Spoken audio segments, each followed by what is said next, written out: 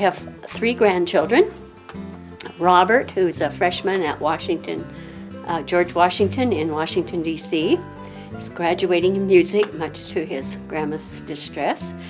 He's applied for graduate school now. A very smart boy, but lazy. And then I have the 2 little ones, who are Jim's children. Jade is 9 years old. She's in Disneyland today for her birthday. And Marcus is 5. I've traveled a lot. I love to travel.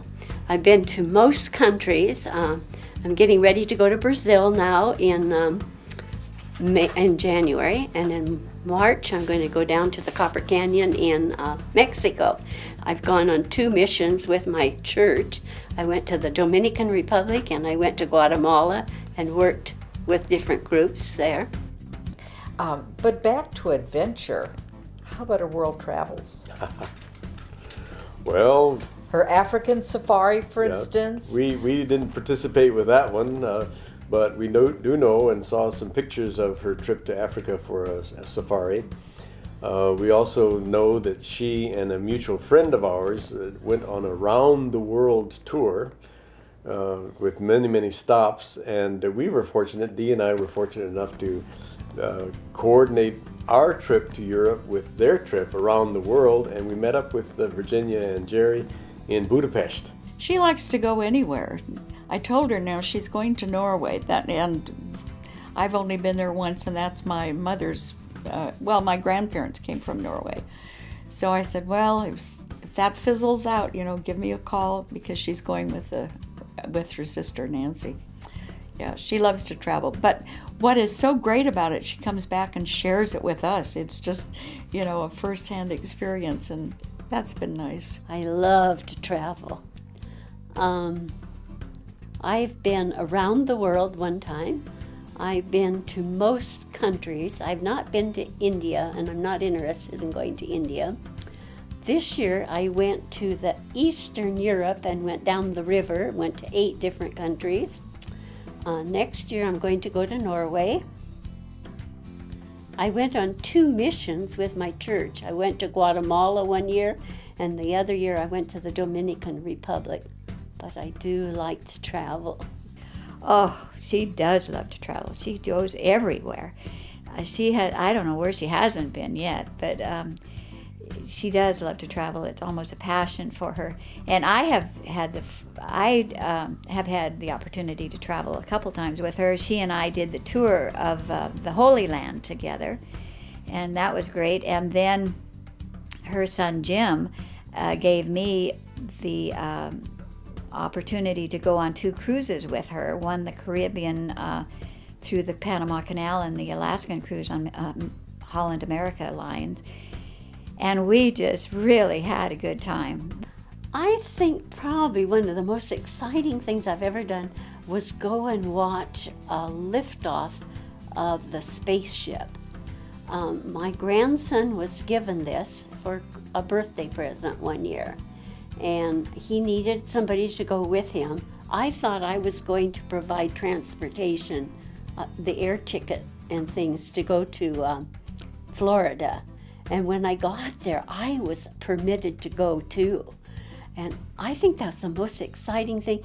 You're concerned because we were sitting with the family of the group that were on the spaceship, and what if it didn't, what if an accident happened there? And I think that was the one after the big accident. And we were concerned about that. But that was so exciting because everything went well. But when I look back, I don't have a lot of regrets. I hear people say they have a lot of regrets. I don't have a lot of regrets because my church has sort of influenced me along the way. And Bob, I think that Bob really did influence my life and where I am today. So I appreciate that. And my parents.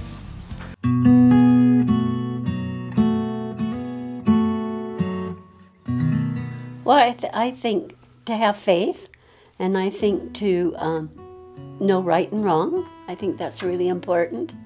To learn to make the right decisions. I mean, sometimes we can make decisions that aren't good for us, and I think that we have to think about if you make the decision, you're going to live with the results. And I think it's really important that we do learn to make right decisions. And I hope my boys do that. I don't think I have any unfilled dreams. I don't think so. I think I'm satisfied where I am. Oh, I just hope that they remember me as being kind, considerate, understanding, being fair. I'm sure that sometimes along the ways the boys didn't think I was fair, especially Ed, but I think I was. I mean, I had to be tough sometimes, but I think that's part of it. She is such a sincere friend. I feel comfortable with her. You know, there isn't anything I really can't talk to Virginia about. She always had, she's a wonderful listener. She doesn't offer advice, but if you ask her, she may, you know, say, well, I might do this or that. But she's just such a loyal friend. I love being with her. We never get tired of talking. Well, I think she's going to be remembered by a lot of people with very similar sentiments to ours. We're not the only people that are involved in her life. I mean, she has traveled with others. She has gone places. She's done things for many other people, and she has a wonderful son in Washington, D.C. that she goes to visit and is crazy about those grandkids. So yeah, I think she's going to be remembered with sentiments that are very similar to ours, but by many other people. She will be remembered for her loyalty to her husband, her loyalty to her family, to her 3 sons, and her love for them, and the fact that she prays for them. She cares about every aspect of their life. I think she'll be remembered as a wonderful grandmother, as a giver and thoughtfulness. And she laughs a lot.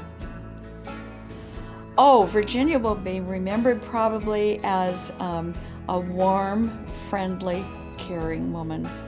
I think even the students from school always felt comfortable, and our kids always liked Mrs. Lintott, you know, the school nurse. And so it's a compliment when people say, "Hi, Mrs. Lintott," to me, because she's just so special. Well, a room in their brand new library in Chehalis has just been named after her. So I was proud I haven't seen it yet, but I was proud to hear that.